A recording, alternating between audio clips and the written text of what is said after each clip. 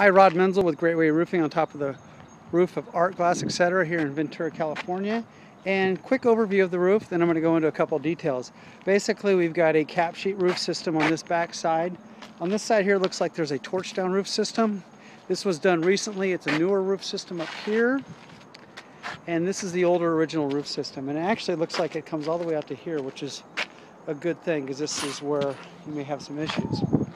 So anyway, there's 4 skylights on the roof. There's some vents and pipes up on the roof and a couple of HVAC units. Other than that, relatively straightforward roof system.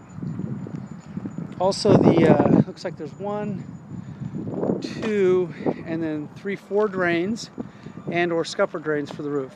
There's also good pitch to the roof. As you can see, the roof starts here at the high point and it drops down relatively low and quick to that area of the roof there, and the water once again drains to those areas. Here's a quick analysis on the roof. Overall condition of the roof. It's definitely been patched and repaired. You can see the different mastic repairs, the patches that have happened over time. This doesn't look like this is being used. So probably want to have some abandoned equipment, not a lot, that would want to be demoed. Here we've got another patch that's been done. We got some exposed nails, which isn't necessarily a great thing, but probably has done its job for at least the time being. I noticed a couple areas where we got some pretty serious deck deflection. So my thought is there may be some bad wood underneath here as well. Not a lot, maybe a sheet or 2.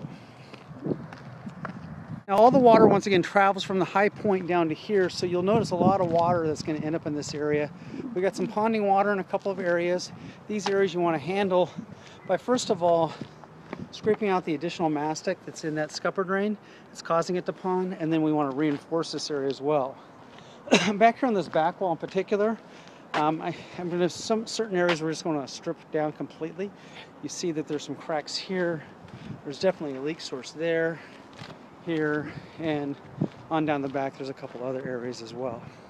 Based upon these findings, what I'm going to want to recommend is basically come in with a fluid applied acrylic roof system. It is a 1-ply or 2-ply option. Regardless of what we do, I'd like to put 2 plies in the waterways where all the water is going to end up. We want to strengthen those wall areas.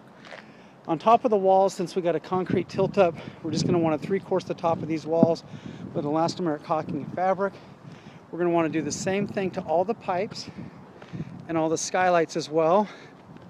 As an option, I also want to give you an option just to put a coating on the top part of the roof, which will only make that roof last a little bit longer than the rest of the roof.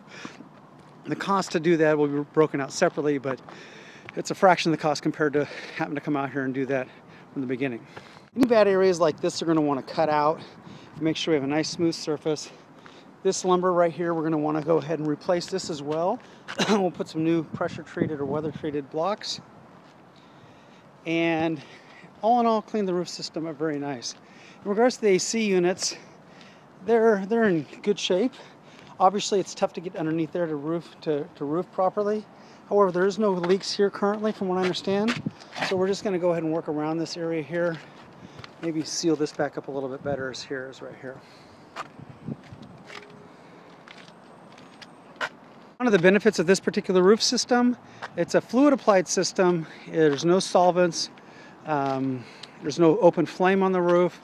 And essentially when we put the white coating on the roof, it's going to cool this back area down. Even though it's not mechanically cooled back here, it will cool the warehouse down significantly. We've got several examples where the building has been cooled down because of this white coated roof. As an option, we may want to consider, see the rust here on this HVAC pan. And we've got a seam, this platform just big enough where you needed 2 seams. So it's possible the water is getting underneath here. As an option, we may want to consider lifting this unit and putting a new pan down if in fact there is a leak here. Otherwise, all we could really do is seal this. It would be a temporary thing. The same for that one over there.